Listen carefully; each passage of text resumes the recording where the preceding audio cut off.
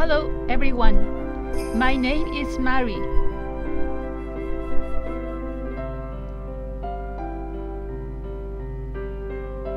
Thank you for watching again.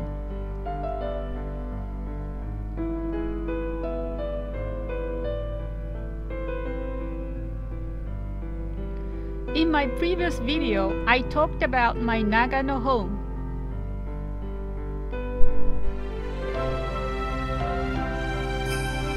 Today, I will relax and bring you a different theme.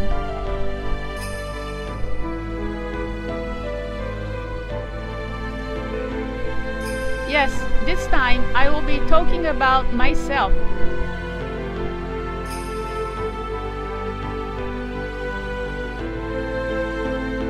I understand that this video is a blog, so it is essentially a diary of sorts.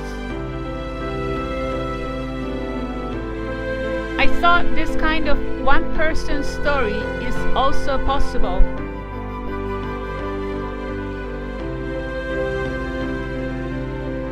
The background is of Arashiyama, Kyoto, and Yokohama. Please enjoy.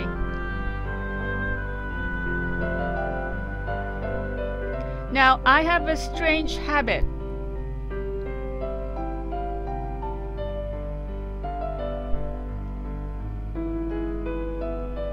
I'm in the process of editing a video that I'm actually going to upload.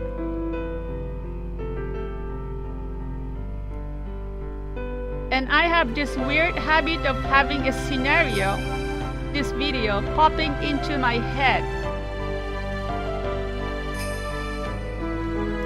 I write it down on my computer before I forget it.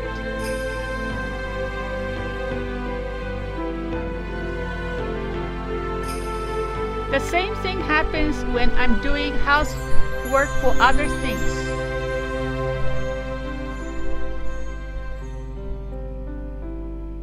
It is not that wild thing, but I do something else in between tasks.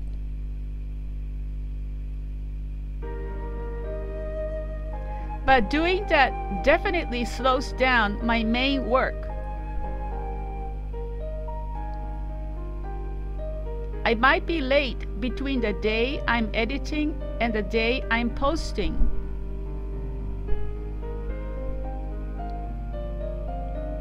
I'm getting impatient to upload the video as soon as possible.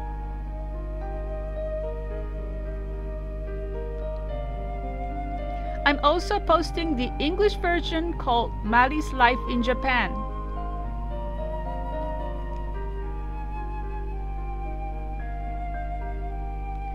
So I'm spending restless days like this.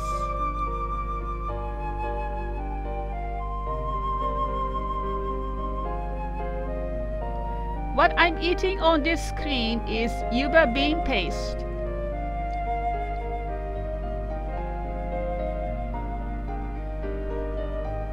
My daughter said, "It doesn't look good."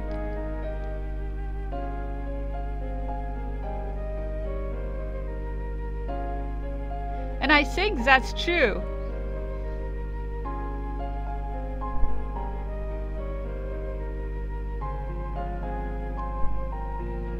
But the taste and quantity were just right for me, and it was delicious.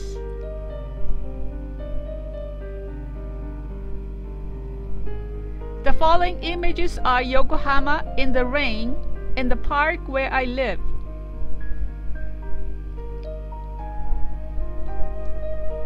Sadly, the red brick warehouse was closed, but there were a lot of people.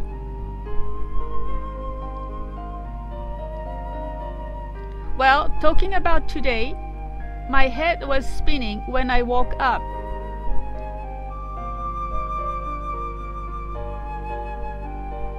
Usually, I warm myself with an electric lap blanket without the aircon heating. I forgot to do that too, so my body seems to have gotten cold.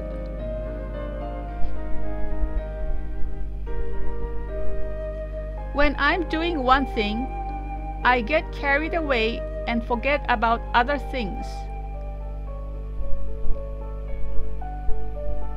I'm amazed at my own stupidity.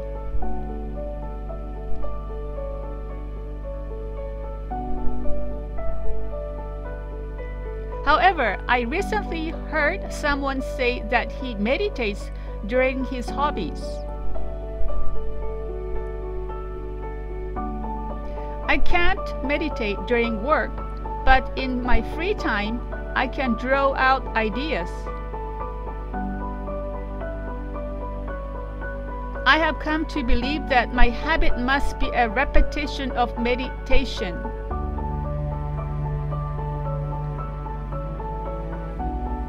My head is still spinning, but I went out to do some shopping.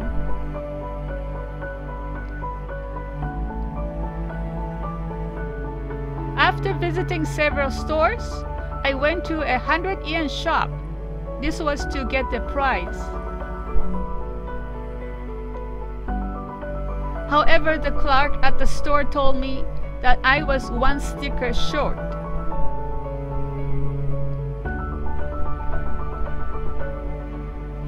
To get one sticker, I needed to spend another 300 yen.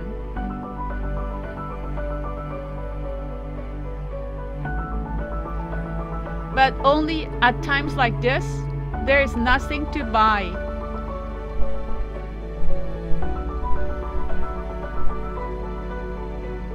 As I was looking around the store, a woman offered me 2 stickers.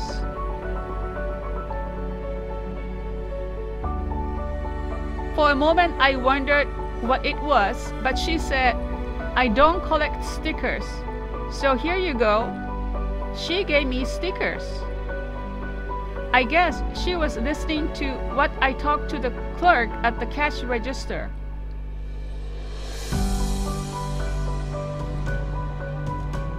Maybe she felt bad that I had to buy something for getting just one sticker.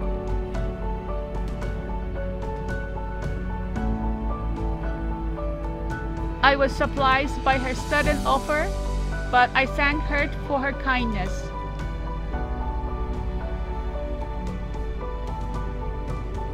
And I was able to get the fruit knife as a prize.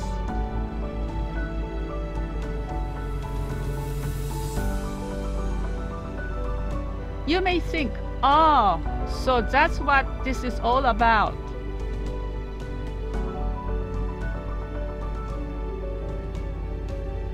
Yes, it was about only one sticker, and not just for this little thing. It fills me up. I know that this is God's intention.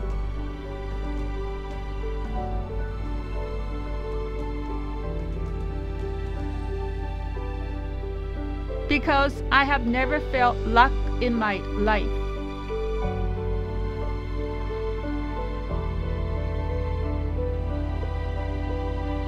Perhaps it will be more accurate to say that I've been given more than I expected.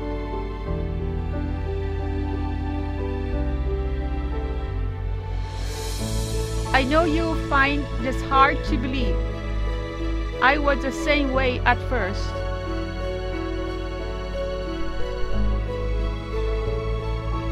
I haven't been particularly rich or famous, but I'm satisfied with my life.